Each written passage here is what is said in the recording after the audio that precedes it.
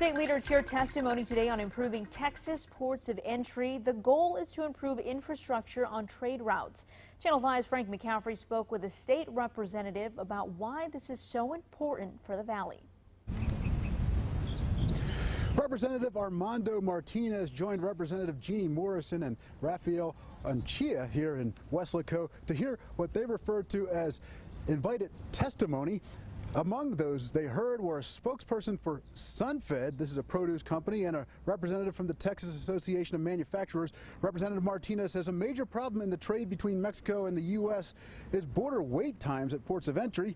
He says he's asking the state for funding to improve southbound and northbound entry into the U.S. Martinez believes shortening these wait times is important to the valley's economy. The longer you wait on the border and bridges, that equates to dollars. So anything between 10 to 15 minutes to 30 minutes equates to about $115 billion that is lost in the economy. Reason is because the trucks are waiting, you're losing fuel, you're paying your drivers.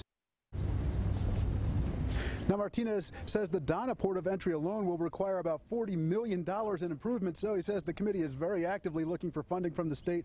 Martinez adds items commonly transported back and forth at the ports of entry here in the valley include produce, vehicle parts, cotton, and grain.